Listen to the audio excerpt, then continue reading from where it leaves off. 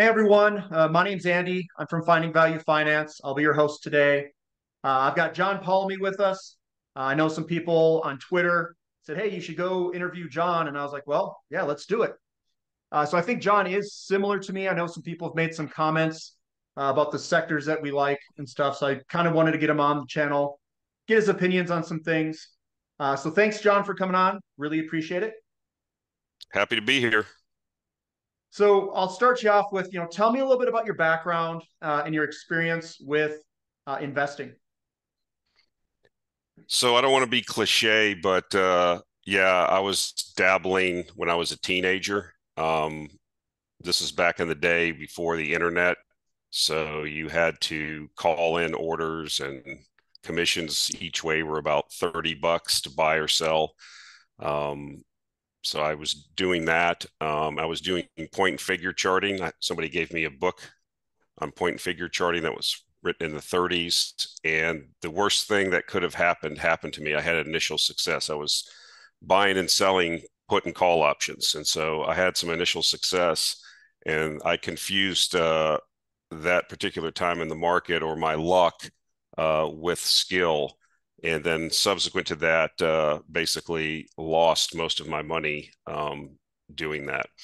And so uh, as I progressed through my life, I had an interest in investing, but my results were always kind of hit and miss because I didn't have a plan. I didn't have I was jumping all over the place. Yes, I read a lot of books. This, like I said, this is all pre-internet. So basically, one day I went through my brokerage account. I'm a big fan of Med Faber, and he wrote some papers, white papers on some of these things. And it was like, you should have an investment plan. You should write what you're trying to accomplish down and things like this. And so I went back and, looked at my brokerage account and there was positions in there that were fossilized that I don't even remember the reason why I bought them and things like this. I said, this isn't going to work. And so on my professional career, we don't reinvent the wheel. I'm in the energy business, electric generation, various types of building and operating various plants. And so we don't just go off and reinvent the wheel. We use what's already been successful in the last 150 years of power production. So I said, well, who are the world's best investors? Who are the most recognized successful investors? And so with the internet, obviously, it was easy to get people's writings and things like this. And then I started noticing a pattern around a lot of the successful investors, which was just kind of like summarize what Howard Marks kind of says about you kind of make your money when you buy whatever asset you're buying. So became apparent to me that there are periods of overvaluation and undervaluation caused by all types of things, monetary policy, company specific, country specific. And so what I began doing was looking for situations where something was undervalued, unappreciated, blown up, blown out, and did it have a catalyst or did it have some kind of event or something that was happening specific to that situation, which could cause a reevaluation by the market and for the market to market up. And obviously, this attracted me to the resource sector because it's very cyclical. I went to a resource conference in Vancouver many years ago and met a guy. I remember his name is Brian Dalton. He's the CEO of Altius Minerals. And I had a conversation with him. I'm sure he doesn't remember it, but the Altius method, where you in the resource sector commit capital at cyclical bottoms and then harvest your returns at cyclical tops. I mean, it sounds easy and sounds intellectually, well, what's so hard about that? Well, it's a lot harder. Then you start intellectually, it's easy, but then emotionally, we can get into that psychologically. That's where the stumbling blocks are. But anyways, I just kept then writing things down, refining my process, started incorporating some other things. I know we talked prior to this before we started, but incorporating various things that I thought would work, and then basically when writing down why I'm entering a position, I have a log and I write it down. Why am I entering this position? What's the reason why I think this is going to get revalued or move higher? And then I revisit that periodically. And if it's not coming to fruition or if something changes, then I sell because, you look at people, listen, you don't have to be 100% right. You're not going to be 100% right on all of these investment decisions. As a matter of fact, you're probably not even going to be 50% right. But you don't have to be because, like somebody like Stan Druckenmiller will say, you can be less than 50% correct. But as long as you are buying value and letting it run, then it makes up for all of the other bad decisions that you make, and you're going to make bad decisions. And so, getting past some of the biases and stumbling blocks about saying you were wrong and moving on. It's like the difference between good golfers and bad. If you make a bad putt on hole 7, you can't go to the tee on hole 8 or on the 8th hole and be thinking about the previous putt. You have to worry about the drive you're getting ready to make on that hole. So, these are all cliches and it seems easy, but like I said, I think temperament, challenging my own temperament, challenging my own biases, as Munger said, constantly fighting against my own biases. And I certainly haven't got there yet, but that's kind of where I'm at. It took many years, many decades. And then I think another thing that was important was to, I'm just going to be honest. I like to tell my story a little bit. I'm out there. I didn't grow up with a lot of money. And so I remember I think I had a subscription to Forbes or Fortune, get the Fortune 500 every year. Even when I was like a teenager, I was like, I want to be on the front of this cover. And so, that's motivating you to get rich quick. And so that's not a good thing to do because then you're chasing shiny objects. And then I realized, when I tell people many times, even on my channel or discussing, Sir John Templeton, that's your biggest danger, trying to get rich quick or not having proper expectations. I challenge people, go to the first page of any Berkshire annual report or to Fairfax Capital, Prem Wetza in Canada. Look, they have the returns every year that they've averaged. So what Buffett is considered maybe arguably the best investor of all time. Well, he doesn't average 100 or 200% a year. It's 18.5 or 20% a year through all the ups and downs. And that's why that compounds over time. And that's where the real wealth is generated. So it took me a while to set proper expectations, understand compounding. So it was an evolution. So one of the things I try to do, yes, I have a newsletter and I try to, point out things that people can take a look at that I think are undervalued or have a chance, to appreciate. But I also try to fit in there as taking all that wisdom. I wish I would have known the things that I know now. I'm 56. I wish I would have known them when I was 16 or 26. And so that's why I'm happy to do these, talk to anybody, because I think there's a lot. I know my demographics, as you can check them up on YouTube. And I have a lot of young guys, mostly male, young. It's like, understanding how valuable that time component that you have, and you don't have to do it in 1 year or 1 quarter. Worst thing that could have happened over the last several years because of the Federal Reserve and all the machinations of inserting themselves in the market is have things like these Bitcoin things happen and stuff like that. Yes, a lot of people made money, but it sets the wrong mentality. Well, I'm looking for the next thing that's going to go up 1,000%. That's not normal, guys. That's that's a speculative bubble. So that's kind of where I'm at. I was a little bit long-winded there, but that's kind of my introduction, I guess, spiel. Well, John, I know that you bought a lot of the bottom in commodities. I went back. I've looked at your videos. I've seen it. You hit the oil and gas sector pretty good at the bottom. Energy service. I saw you did that. You're in uranium. You're in all the right locations, in my opinion. It seems like. How are you finding this value? What are you doing to find that value in the market? Are you using technical analysis, fundamental analysis? Are you looking at companies that are just blowing out? Are you looking at like ratios? What are you using to get your entry points? Because I know you've bought the bottom in a lot of this stuff, and you're doing quite well because I've seen it. Well, let's just talk about uranium and oil services for this is a couple of examples. So uranium, you have to understand something. I've been talking about uranium since 2016. That's a long time. That's 7 years ago. And it was obvious to me that when I mean, it's simplistic. The price of uranium is below the production cost for the marginal producer. You basically are consuming. You have a cannibalistic type situation. You know, people need to understand something about resource extraction. Keyword extraction.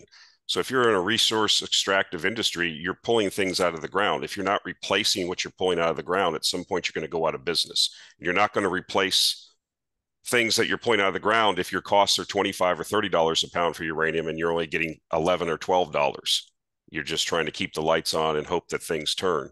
And so what ends up happening is then you just have a industry that goes into decline. Now, quite frankly, I was a little bit early, you know, get derailed by things like Fukushima and things like that. But I knew that that was temporary. When I saw, for example, look, I have the advantage because I'm in the energy business. You see the industry crash after something like that. Okay, you know, why would a country like Germany turn off its reactors? There was a different. So you see these things that are happening politically that aren't really based on logic. And I even knew the Japanese would eventually. I've talked about this many times. I knew the Japanese. They have no choice. I lived in Japan for 3 years. There are no natural resources, zero in Japan, except for the brain power of the Japanese people. And so they import. You don't. If you want to have this society, you have to have so many terawatts a year. If you're not going to get them from your nuclear plants, then you're going to get them from imported LNG, coal, what have you. Because I lived in Japan and it's not going to be powered by renewables. So just not possible. So knowing these certainties, you know, but that doesn't, the argument would be then, well, you know, you're sitting here telling me you were in uranium from 2016. Well, what about the opportunity cost? Well, I know from previous things that I've done that if I'm certain in my conviction in my analysis, I knew it was just a matter of time. So I kept buying and buying. I mean, I remember when there was only 2 or 3 people on the internet talking about uranium.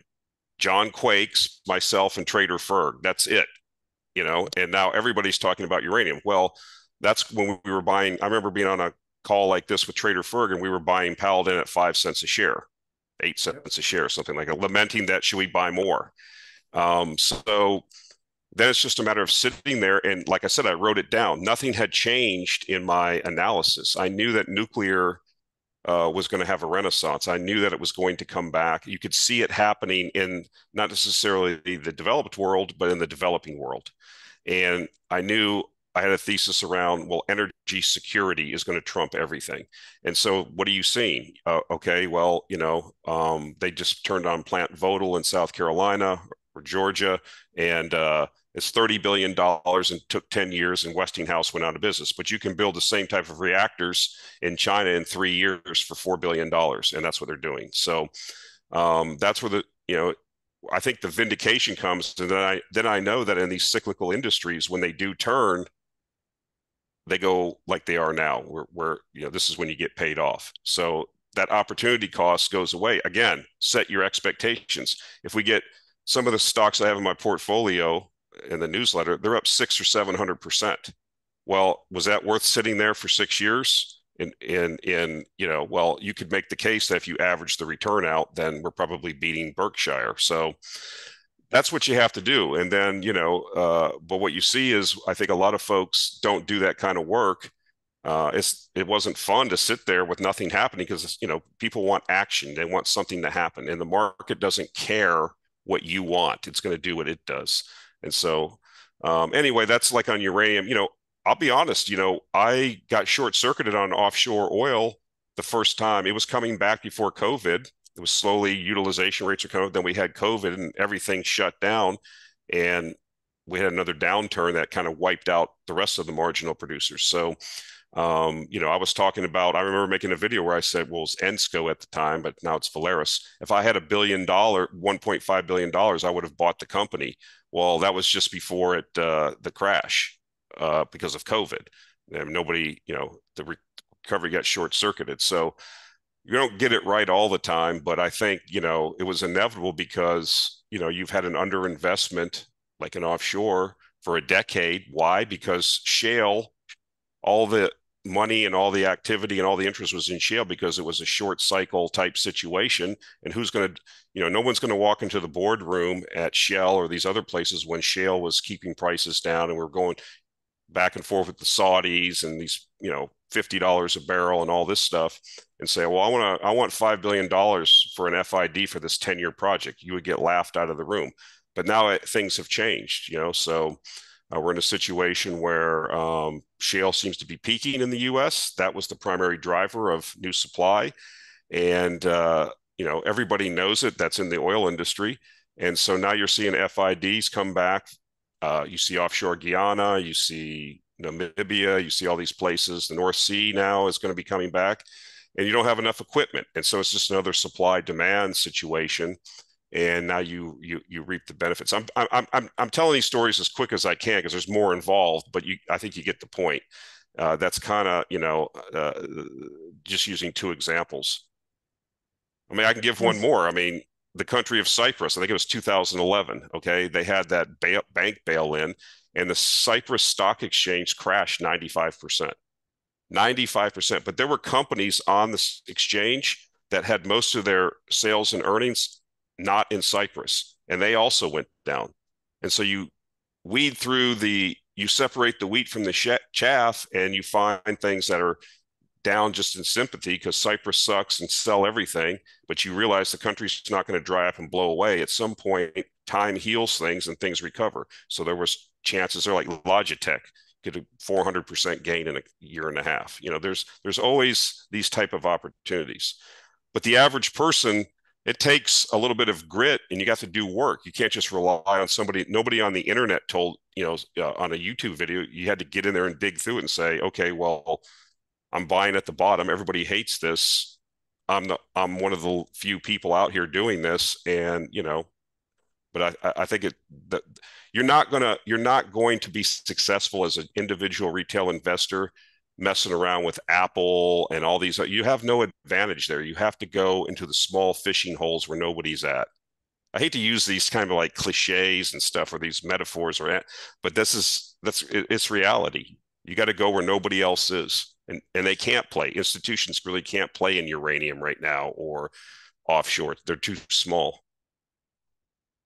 I'll try to sum it up. I think I understand your approach because your approach is basically this very similar to mine.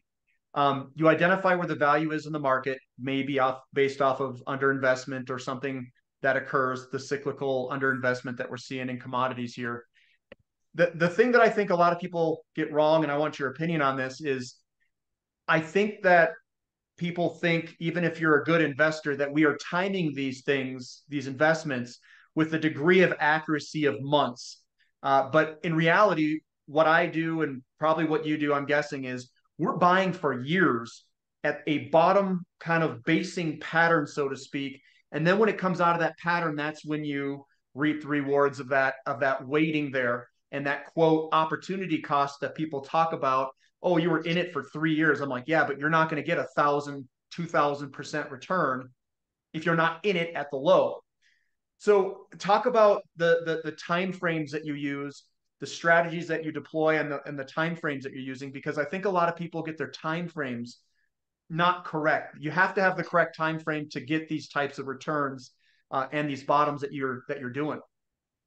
No, you've said it exactly. And I think what you're going to find if you're going to speculate or invest like this is you're always going to underestimate how long these things take every single time. And you're just going to be like, man, how long is this going to take? What's going on here? And you're going to be constantly challenged. And that's why you really have to do a lot of work and build your conviction, because you are going to have to sit there. Those are my time frames, 3 to 5 years. 3 to 5 years, what are you talking about?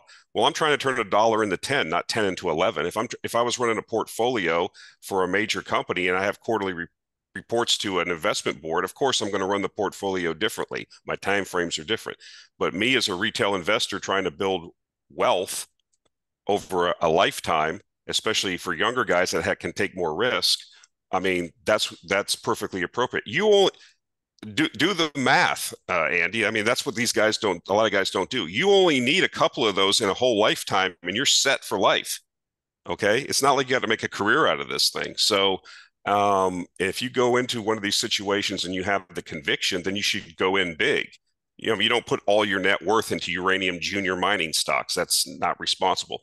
But you could have bought Cameco. Cameco's up 3.5 times since the low. Okay. I mean, that's where the institutions are going to go.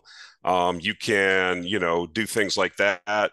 If you want to lower your risk the whole way up, or while you were sitting there, you could have, had your position on. You could have sold call options against to generate. There's all kinds of little things you can do while you're waiting. So yeah, you're talking about 3 to 5 years sometimes, and you just need to prepare yourself mentally and psychologically for the fact that, and emotionally, that it's going to take longer than you probably think. Here's another thing. As you go and you wait for this to develop, you take a position based off the valuation gap in the market. Then I think the investor, and I do this myself, we look at what could potentially come 5, 10 years from now. That is why we're in it. We're not buying it for today's market condition. We're buying it because of the squeeze that could potentially occur out in the future. As you ride through this thing, you're going to see what? A lot of pullbacks. You're going to see a lot of volatility as it goes up and down. How do you handle that volatility? How do you ride through it? Is it the conviction of the trade? Because a lot of people, if they go and they buy it, they're going to see some volatility, up 100%, down 50, 60, 70%. They're going to get shaken out at the first whiff of a pullback that size. How do you ride through it? How do you handle this mentally to ride through this thing? Is it just building the case? And how do you build that case, at least the way that you do it? So it depends how you want to do things. Like, you'll see, like recently, you saw the RSIs on some of uranium stocks. So I mean, it's definitely overbought. And so you've seen guys on Twitter. I lurk around and listen to guys. Oh, I'm selling. I'm going to get back in. But will you? See, I can't do that. I'm not that guy, because then when do you get back in? So I know that in the last bull market and the previous one, I can show you junior chart after junior chart. And I went through this exercise in a video. I think during the last uranium bull market, take a company like Mega Uranium. I'm not saying anything positive about it now or negative. I'm agnostic about it, but I think I showed it had like 3 or 4. I mean, I think it went up 2,000% during the last bull market, or maybe a little bit more. But it had, on the way there, it had 3 or 4 50% plus drops. Okay. But nothing changed fundamentally along the way, except for that it's a junior mining stock and they're volatile. And in the course of a year, junior mining stocks can go up and down 50% in a range easily, And so I think understanding that, and then understanding, like I said, that you understand why did you, if I sit down with somebody like at a conference or just talking, and I say, well, they'll say I'm bullish on uranium. They'll say, well, why are you bullish? Give me the 2-minute elevator pitch. Well, because somebody because Harris Kupperman said on a podcast that he's all in on uranium. I mean, good luck with that, bro. I mean, if you don't know why you're doing it, you're just, you're speculating and gambling a little bit. So that's really what you got to do. It's like, you got to understand that, I endured people telling me, for when I could see the more and more reactors being built, I said, nuclear power is a growth industry. No, it's not. Well, everybody knows this now, because there's 80 companies trying to build SMRs. We're not going to solve climate change, all this stuff, with windmills and solar panels. We're going to solve it with SMRs and things like that. That's going to happen. And so we already have, I mean, Justin Hune and Mike Alkin know more about this than I do, but I'm a generalist, but that's how I get to my levels of conviction. It's just like, this is, and again, I know, like uranium, for an example, where's it coming from? I mean, you follow a guy like John Quakes, who's like the CNN of reporting out every little thing that comes out, which is great. I don't see any reports of new mines starting up. Yeah, Honeymoon is. What else? What else you got for me? But you go to the WNA and click on new nuclear. Well, they just poured the concrete base for this reactor in Bangladesh. They just put the containment cover on this other one in China. I mean, people are not paying attention. So I think use a sailing analogy. Are you sailing against the wind or with the wind in your sail? And I think if you have the wind in your sail, then you just sit back and you say, okay, if it drops 30% or 50%, I'm in a bull market. This happens in resource stocks, and I buy more if I have capital. That's how I look at it. So you're identifying what's in a bull market, what's in a bear market. You're taking that bear market or the bull market mindset, and then you're going to buy the dips as you get it. And that's what I do. Absolutely. Yeah. Yeah. Yep, I do this. I have the same strategy, 100%. Um, Looking at the picture today, what do you see out there in terms of the sectors that has value today? What are you interested in? What are you looking at in terms of sectors right now?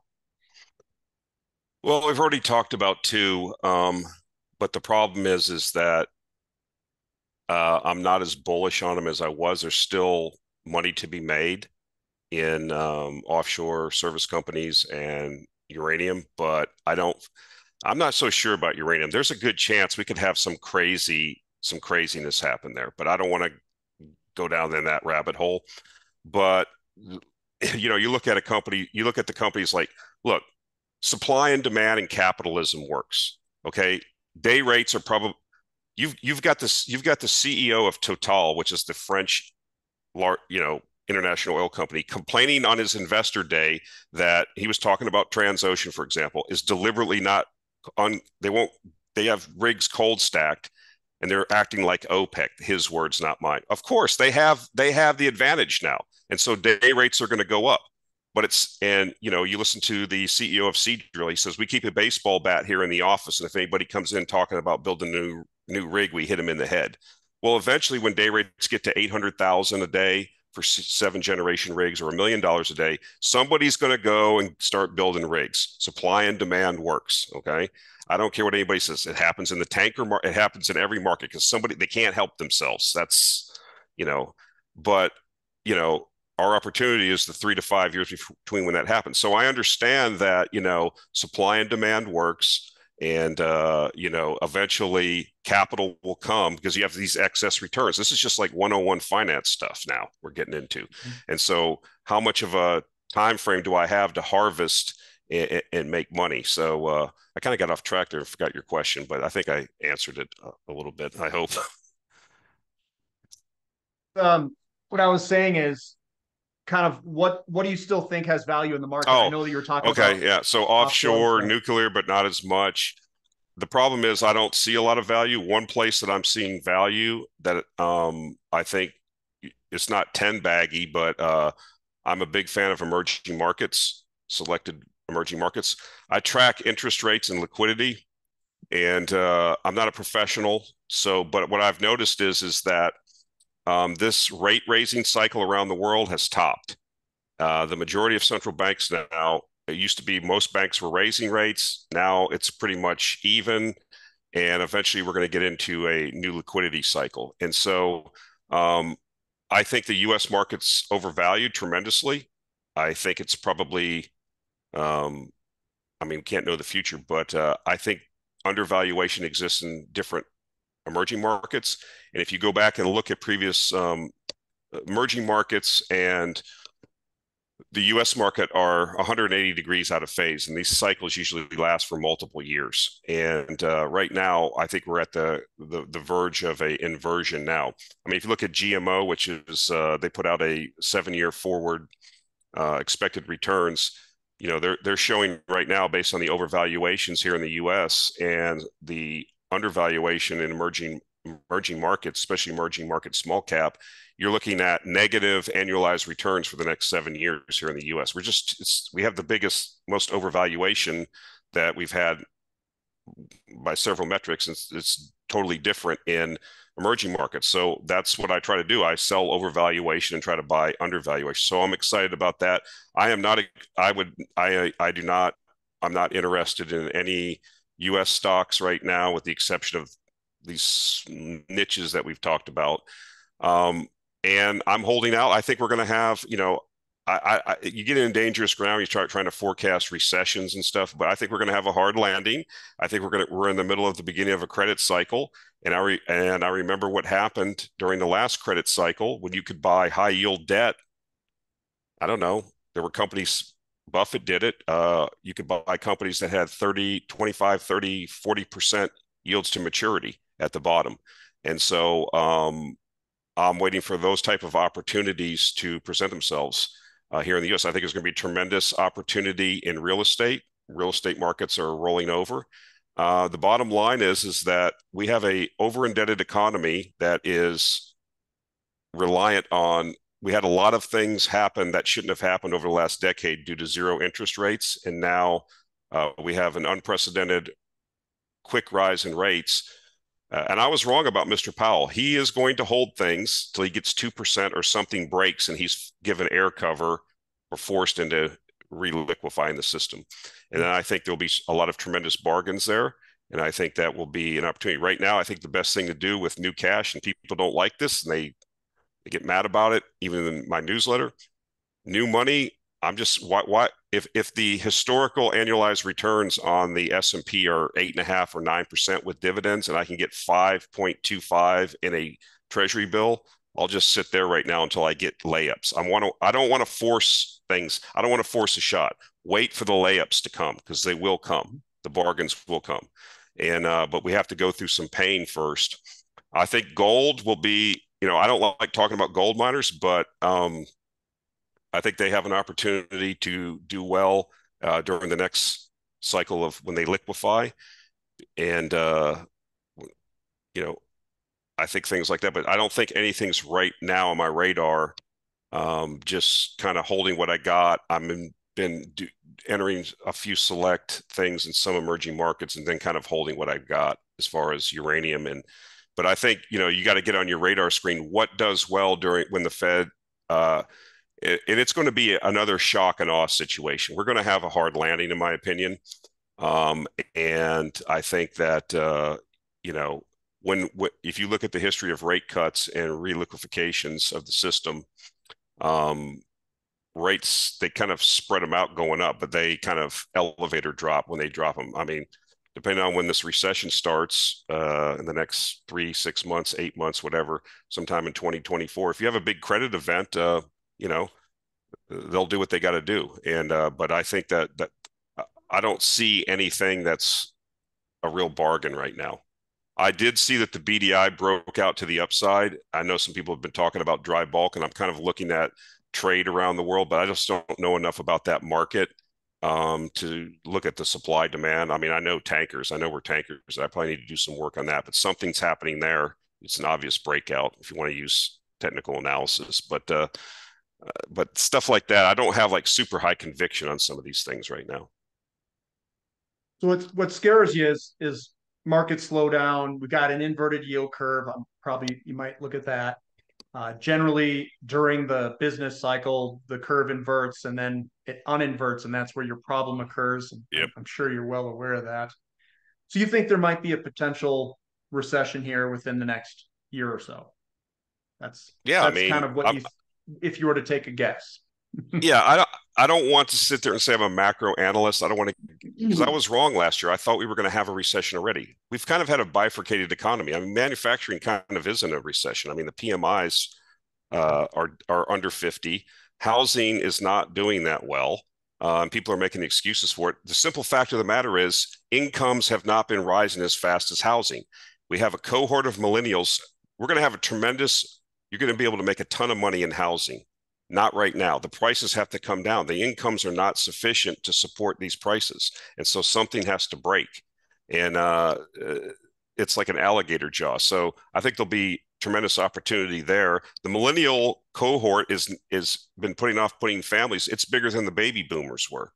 If you want to get into demographics, I'm a big fan of looking at demographics. But so there's going to be some opportunity there. It's just not, the setup isn't there yet, in my opinion, for some of these things. And I think, with overvaluation, I like to use the Buffett indicator, market cap to GDP. I mean, we're nowhere near even fair value. I mean, I guess it could go up. I mean, anything can happen. I'm not an expert, but that's kind of my view. And so far I've been wrong. I mean, I got it wrong on, I said on a podcast once, I thought that oil could go to 50 before 150.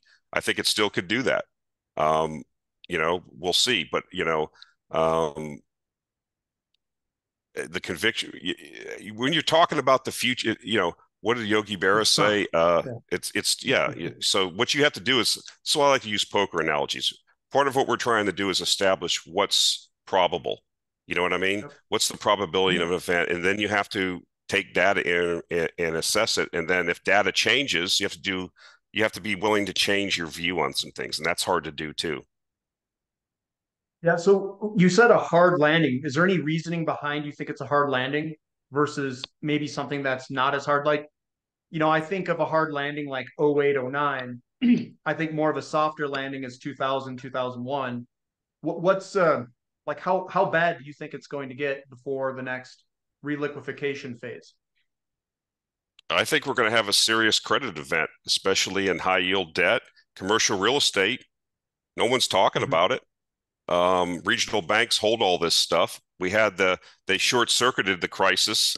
This is what they do, right? I mean, was it last March? We were in the middle. It was happening then. Things were starting to break, and they came in with the different facilities and kind of papered it over. Okay, everything's fine. Go back to the party. Everything's fine.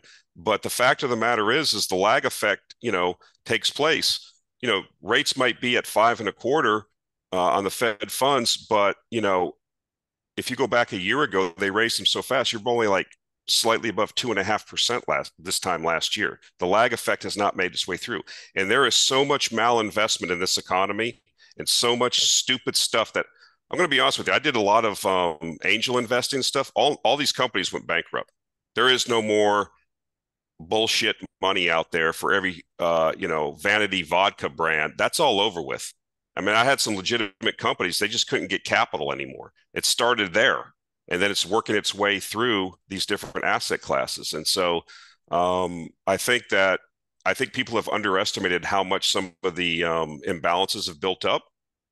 And so when I say a hard landing, I mean, I don't know exactly you know, what's commercial real estate going to do? That's not only a credit situation, that's a demographic and just the way we've changed doing things. People don't want to go back to these offices. People don't want to commute to downtown San Francisco anymore. People don't, I mean, that's just one city. So, and they have leverage over their employers. So, that's just one example. I don't want to get too far down the weeds in economics because I'm not a macro guy. What I was impressed with is Michael Kantorowicz at he came up with this hope framework. I'm a big fan of it. I don't have access to his research, so I tried to build something. I studied it, and then I went back and I kind of built my own little index. And I have to give the guy credit. I think he's correct on his framework. And we have to give credit where credit's due. Employment is holding in. That's the last leg of the stool. And as long as people are employed, look, I'm just going to say something. I have money. I can do whatever I want. If you give me $100 extra, I'm just going to, it's not going to affect my life one way or another. I do what I want to do already. If you give an electrician or some guy a couple $100, he's going to take his family out and, go to a ball game or take his wife out or something like that.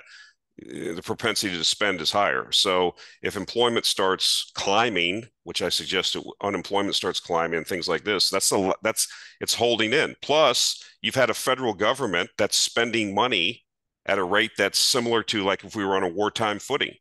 So there's a reason why we haven't slipped into recession already. It's being kind of forestalled, but you see what's happening in Washington now. There's not going to be another $1 trillion. It's just not there anymore. So I think some things are converging. And again, this lag effect is just going to keep tightening the screws as those previous rate increases work their way through and just start battering down some of this malinvestment that happened. And I think that, there's a lot of zombie companies that need to go away, a lot of things. So I don't know what the exact situation is going to trigger it, but that's what I think is going to happen. And I didn't believe Mr. Powell at first, and I think he is going to be intent on holding things till he gets his 2%, or until something breaks where he can say everybody's begging him, even Congress, everybody else. So he'll have so maybe the inflation rate's 3.2%. And he says, well, the world's going to end, so I have to start another rate cutting cycle. And then things are going to, real assets are going to just go crazy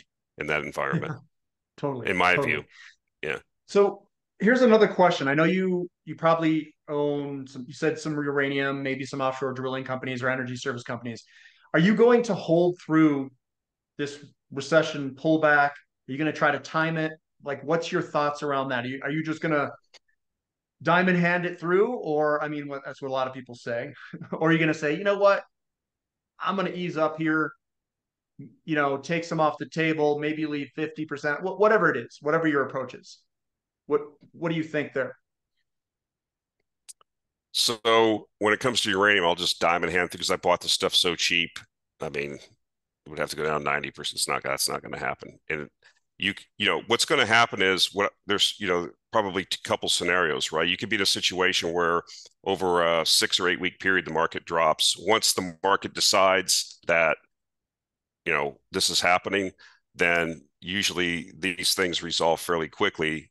You could be down 30% in the S&P in a couple months. Okay, everything's going to go down in that environment. I mean, uranium stocks are stocks, oil service stocks are stocks. If the stock market goes down, 95% of stocks go down. And so I'll probably, because I bought things so cheap, I'll probably diamond hand because I'm just not a trader. Okay, but there'll be some people that trade these things successfully. I'm just not that guy. So I'll probably, unless the businesses actually change. I mean, in offshore drilling, if the stock market drops 30%, that's not going to change Exxon or Shell's 10-year development plan in offshore Guyana, right? It's just not. So, I think, again, I've been raising cash. Let's not forget that. And cash keeps coming in, dividends, W-2, side businesses, whatever. And so I think those are opportunities to take another bite of the apple. And I think I would probably be reloading and buying more because I think that in those cases. Now, that's me. That's what I tell people is this. Here's what happens. You have to know yourself, right? You have to have introspection. People email me all the time or message me, hey, the last year and a half before this recent run in uranium, we had this peak like 18 months ago, and it's been a slow slide. People are like, well, I bought at the top because, I bought URNM when it was it'd be 50 split adjusted and it's down, you should buy more because we're in a bull market. That's what I would do. But if you're chewing your fingernails, staring at the ceiling at night and you can't sleep, then sell, and your peace of mind but everybody's different. So I'll probably just blow through because nothing business wise will change. I hope oil goes negative again. I hope we have another GFC. I don't hope because a lot of people will be hurt, but for me personally, that'll be, maybe I will get on the cover of Forbes then finally. So these are opportunities to me, but it's taken me decades to get there. So my views and the way I do things, my EQ and things like that are different than somebody that's 22 or 26 listening to this. You know what I mean? So if you are in uranium, let's say for example, and you stumble this into, it's like walking down the street and you find $100 bill. Well, how did you get that? Well, you just happened by luck to get there. So if you understand these markets and you have conviction and you understand why you're in them, then that's a different view than if you just got into it you happen to listen to some podcasts, thought it was a good idea, and you're up 150% in a year. Maybe you should think about taking some down and reassessing everything. It's just everybody's going to have to be a different view. But my thing is I'm going right through it and I'll buy on dips because I know what's going to happen. There is no way out. They're going to print. You're going to be shocked at the end of this decade how big the Fed's balance sheet is. There is no way out of this now. It's not fixable. They're going to keep running the same playbook. And when they do that, real assets are going to go. They're going to moon. I hate to steal Cuppy's thunder. He's right. Project Zimbabwe, man. That's what it's going to be. And can you get through the 6 months of pain? And then, some people get cute and try to trade it. Some of them will do well. Some of them won't. I'm not that guy. So let's say you're a person who's new to the market. All right. You don't know much about investing. You said that if you knew what you knew now when you were in your early 20s, you'd just be killing it. What would you tell someone who, what would you tell yourself, 19, 20-year-old, yourself, how would you tell yourself to get there the fastest possible way? What would you need to do? What would you need to learn? What would you need to read to get yourself, your 20-year-old self, as quickly educated in learning how to invest as possible? How would you do that? Well, again, I hate to say this, people are, they might just think it's copping out, but we didn't have the internet back then for me. You have it now. There's a Mhm. guy, I don't know who the guy is. He's kind of created a cottage industry around this compounding quality guy on Twitter. Everybody should go there, follow this guy. He's on Substack now. He has Joel Greenblatt's Columbia course. Joel Greenblatt's a very famous, you know, head money manager, very successful. I think he compounded at like 30% a year. His whole Columbia course is there. Every writing that Warren, all these famous guys, there's thousands of pages he's collated. You can download it for free and start reading. I hate to tell this, but somebody asked this of Munger when he was at a Stanford MBA uh, thing, and one of the prospective MBAs asked him, "What would be your best piece of advice?" He said, "Read 500 pages a day." You have to have knowledge. You have to have this lattice work of knowledge. What would I do if I was 19 or 20? I would accumulate cash and I would start, I would watch every Charlie Munger YouTube video I could get my hands on, and I would, people can make fun of these guys, but they're billionaires and you're not, we're not, you know? And so you need to understand, if you want to become wealthy, you know, I have somebody I was mentoring and they were like, yeah, but my folks told me to do this or that. I said, are they wealthy? No. Then why are you listening to them? They're your folks and you should love and care about them, but they're not where you want to be. You got to listen to the people that have demonstrated that they've done things. If you want to be in the resource market, you should be listening to people that are successful, in the resource market. Rick Rule's famous, you know, Robert Friedland, Ross Beatty, these kind of people. You should understand how they've made their money and how things really work. You should visit one of these conferences in Vancouver and see how things really are. Okay. And understand what you're dealing with. Then you should get a grub stake together. And Charlie says it perfectly. He uses the term 100 grand. You got to get 100 grand. It's probably about 200 grand now. You got to have money. If you're going to go in there with a Robinhood account with $1,000, it's going to be hard, man.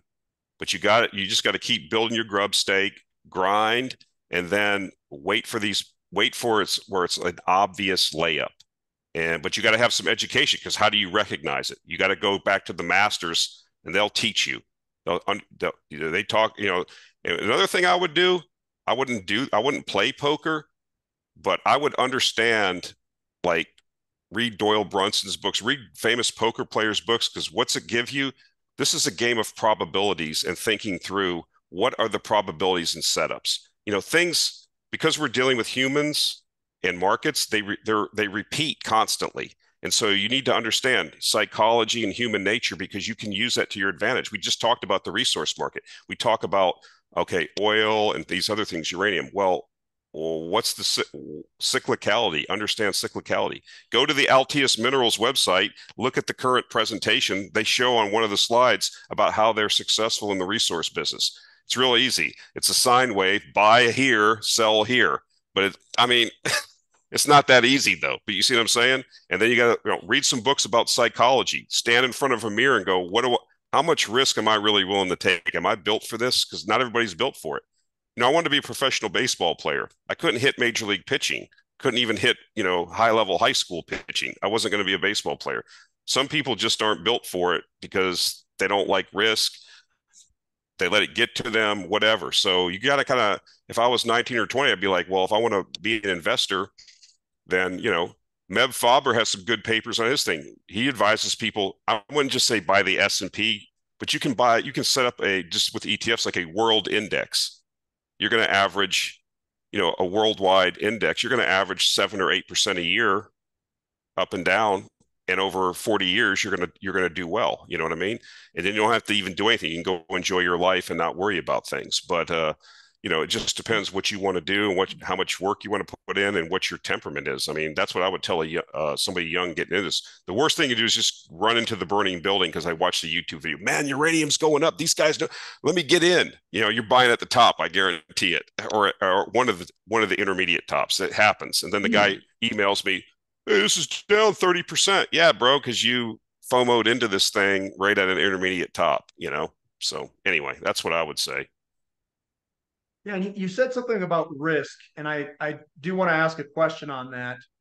Um, in terms of risk, what how do you perceive risk? Is it like companies that are more speculative? Is it cash flow that you perceive as less risk? How do you perceive risk when you go and you buy a company, or perceive risk in maybe a sector? Well, that's a good question. So, I mean, because we've been talking a lot about like these cyclical type situations, there's a lot of risk there. Because first of all, a lot of people that get into this, they don't understand the cyclicality. It's not like you're buying like a company that's just compounding earnings, like Coca-Cola back in the day or Monster or something like that. I mean, people should get that book, Hundred Baggers by Chris Mayer. He kind of profiles that, or how to make 100 to 1 in the stock market. It was written in the 50s by a guy named Thomas Phelps. And they profile these companies that over 20 or 30 years are running a business, and they just Mhm. slowly over time recycle capital back into the business at high returns, and you just buy and hold. Well, that's kind of different than what we're talking about a little bit. We're talking more, yeah, as investing, but a lot of speculating here too. So risk, uh, when you're dealing with cyclical things or these things that are um, uh, like in uranium or something like that, we were talking about buying it 5 or 6 years ago. You don't go all in. You take a position, and then as you build your conviction, as the information comes in, your risk will either go up or down, right? As more information comes out, the risk is declining, right? Risk reward. Somebody did a good I forget how they did it. I can't illustrate it, but I mean, it's kind of a subjective question because it kind of ties into like what's your analysis actually. So I think one thing that I've heard is a good idea is you just don't go all in. You can segregate your as be part of your investment plan that you should write down like, okay, I'm trying to build wealth to buy a house or for retirement or for my kid's education. Well, that's a different probably set of metrics. If you're doing what we're trying to do is trying to turn a dollar into 10, well, then you spread your bets a little bit more. And then if you get more conviction in something as things develop, like we're talking about uranium, I mean, now it's just a matter of how high it's going to go and how long it's going to take. I mean, I think everybody gets what's happening. There's so many tailwinds to this unless you have another Fukushima or something. So you just buy the dips. So your risk, but you had the initial positions and you were building over time as you got more conviction. So I would say that's one way to do it. But I think a lot of it ties in. I don't think I'm not copping out, but it's just kind of a complex question based on the individual, what they're trying to do, what they're willing to do, how much cash they have. You'll say some people will say, well, this money manager only has 3 or 4 positions. Yeah, but how much work and conviction do they have on it? That's them. Their temperament's different than mine or your temperament too. So I hope I answered the question, but I'm not trying to cop out on it, but it's kind of a more subjective question. I can give you my opinions on it. Maybe we can go back and forth real quick. But when I look at a risky company, I think of that as a small cap company with a single mine, doesn't have any cash flow, and I look at it like, man, this is pretty risky. Like this is a full Yeah. on speculation. You're hoping that money flows into this thing, and then I look at another company where it's an oil gas company. We've got this blowing out oil price. They've got assets in place that were generating 4 billion in cash flow last, bull market. And I'm looking at this thing and it's a 200 million market cap and I'm going, "Oh my god, this is ridiculous." That's what I mean by the potential risk is, I look at it as what is, when I look out in the future, can I see them making cash?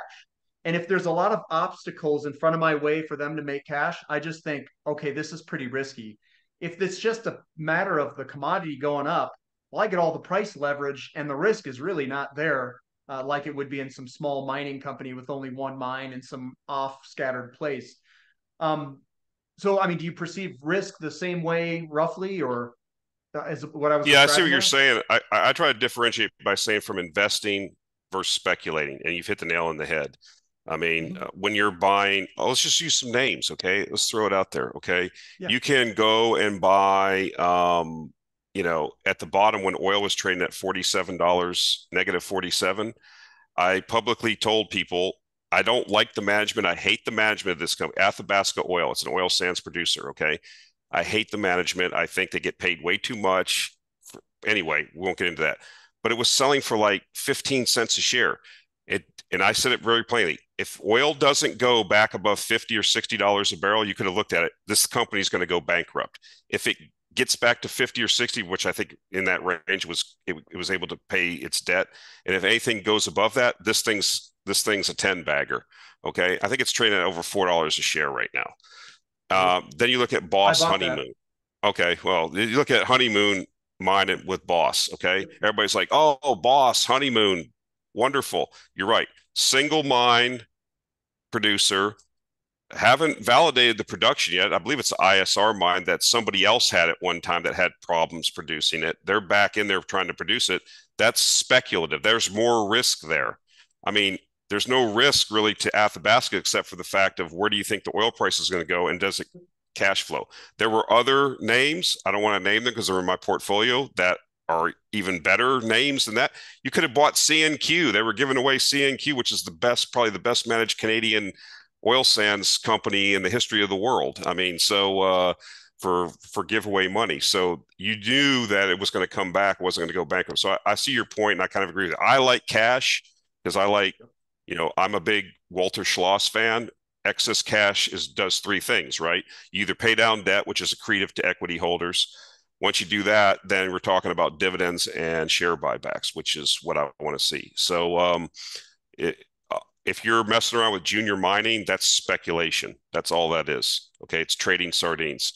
Quite frankly, I don't know who's going to produce during this, become a producer. But you got to remember, look at a guy like John Borshoff that brought Paladin in. He brought it in right at the top, and it ended up going. Langer Heinrich went bankrupt. So he's out. He's at another company now, and so exactly that's kind of and mining. Look, when you're talking about mining and you're talking about oil and gas and stuff like this, these are really horrible businesses. They're hard.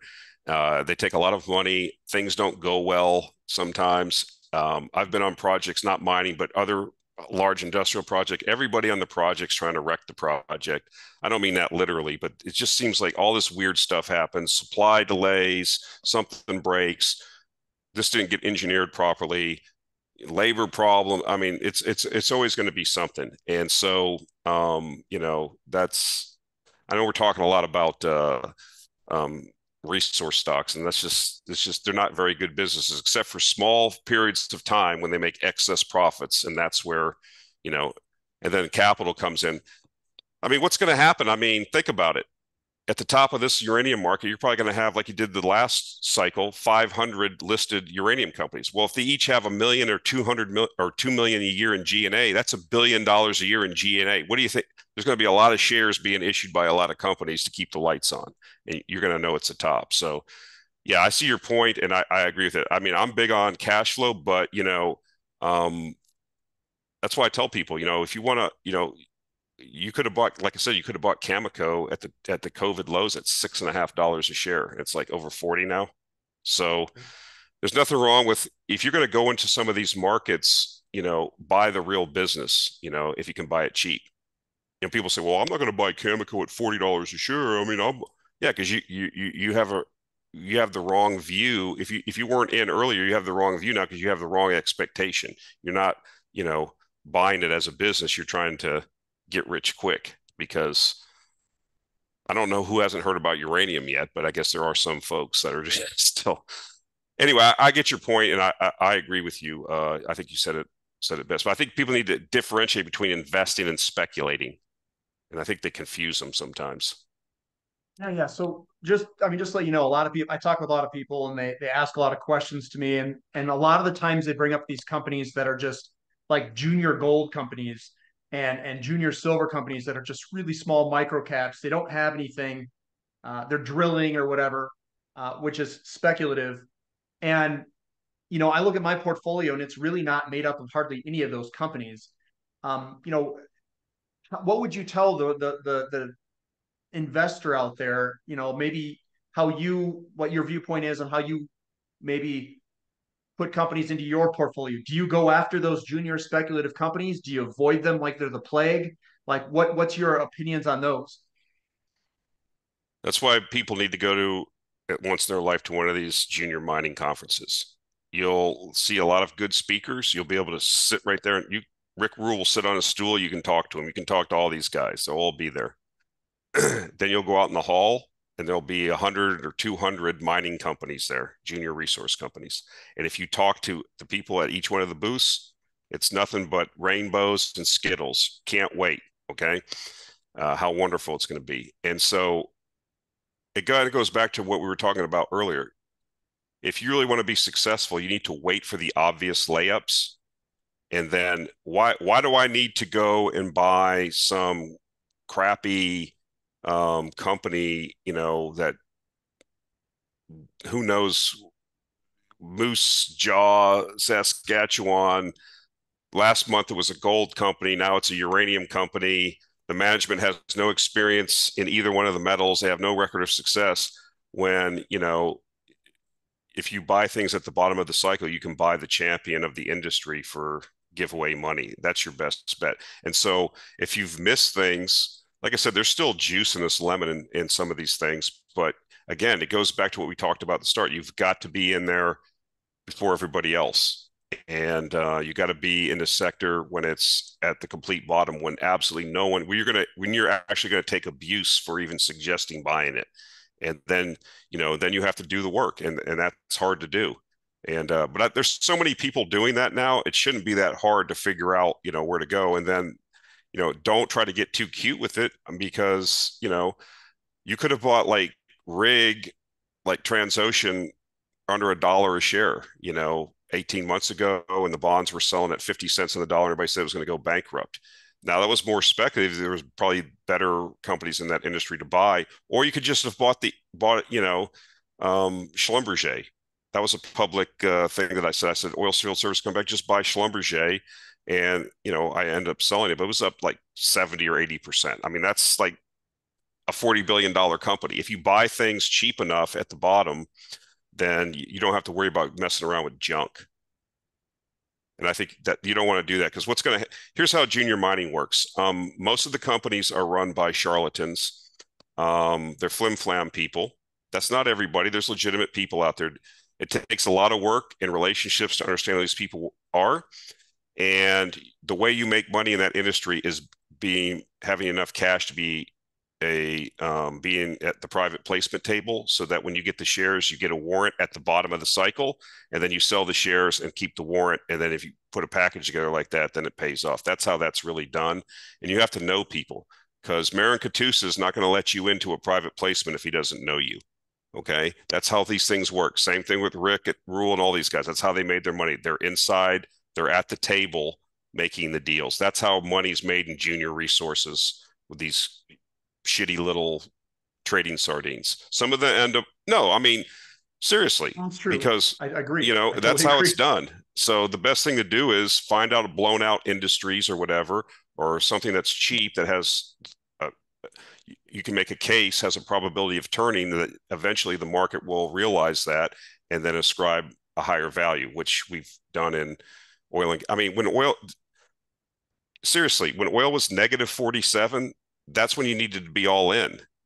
Can you make money now? Yeah, you can buy Shell. Shell got a new CEO. They're going to get rid of renewables, and it's selling at an enterprise value of 3, and Exxon and Chevron are at 6. So yeah, it's probably going to play catch up, but that's not going to be a 10 bagger from here. You know what I mean? So there are still opportunities. Just like, again, risk. How much risk do you want to take?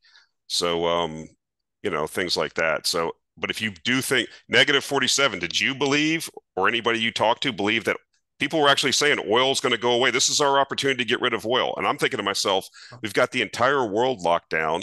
We had 100 million barrels a day, or right before 100 million barrels a day before COVID, and now it's 86 million. This is all the demand they were able to get rid of. Oil's going a lot higher, man. And then, there were, you could have bought Meg Energy. You could have bought a whole bunch of companies for just like pennies on the dollar. That's what you got to do. Yeah, I totally agree. I think you should buy premium companies when the time is right. And that's your lowest risk way to play the markets, is to buy premium companies at the right time and ride it through the bull cycle, or the cycle that's favorable for them, the wind at the sails. Is there anything else that you'd like to share with the viewers? Anything else that you'd like to comment on, or any other things that you'd like to share? No, I would just say, don't forget that this is not easy and that you have to do work and the way you're going to have your advantage is um, you have to do like Munger says, you have to build your knowledge base. And that takes a lot of work. I'm not saying the average person listening to this is not going to read 500 pages a day, but you should be in there reading every day with these successful guys. So you got to go to, success leaves clues. And, I think if I was younger, I would have realized that. I wish somebody would have taught me that and said, okay, what you're doing right now is just hit and miss, and you're going to have inconsistent returns. Yeah, there was good years, but you want to have consistent returns over time. And I think you have to educate yourself. And I mean, things get complicated, but it's not really that hard. Again, it's I think being patient, waiting for super easy things to happen, and then jumping on it, and then just having the patience to sit there and let it play out. I think that's all I would say. I mean, that's that. I don't want to say it's that easy, but it kind of is that easy. It's just the hard part is the patience and the EQ and being able to go through some of the drawdowns. I mean, it wasn't fun sitting here for the last year or so while nothing was happening in uranium, but fundamentally it kept improving every week, every month. The fundamentals just kept getting better. So it's just a matter of time before the price was going to react. So, and here we are now. That's about all I would say. Yeah, logic easy, emotionally tough. There you go. So if someone wanted to reach out to you or follow your work, how do they do it? Just go on YouTube. I just do a weekly video. I call it my weekly market report. So I just been making those videos since the first Bitcoin rally that happened. Some people called me. I remember it was like when was the first thing when it went to like 14,000? It's 2018, I think. I can't remember. 17, whatever it was. And a bunch of people that I didn't know anything about Bitcoin called me and said, what do I think about Bitcoin? I said, I'm going to get on. This is, this is the top, guys. This is the shoe shine boys calling me. And so, yeah, I have a YouTube channel. You can contact me through that. I do have a newsletter, but all that stuff's in the show notes of these YouTube videos. And I'm on Twitter. Just put my name in Twitter. I don't hide behind any aliases, so I'm out there. I make some good calls, and sometimes I make some bad calls. That's when you're out in the public, that's going to happen. I wouldn't listen to anything I say. What I would do is, even in my newsletter, I don't make recommendations. What I say is, this is what I'm doing. This is why I'm doing it. We have a Discord. We have a lot of smart guys on there, people exchanging information, challenging ideas like, hey, you missed this, or what about this? And it's been pretty helpful for me too. So that's kind of what the whole purpose of the newsletter is. It's I don't give recommendations. I don't get too slimy. I have a free weekly email I send out, kind of what I'm looking at, high level, and so there's a lot of things available there, and people can check it out. And if they want to email me, the contact informations are out there. I'm available. Okay, awesome. Well, that's all I've got, John. I really appreciate you coming on the channel.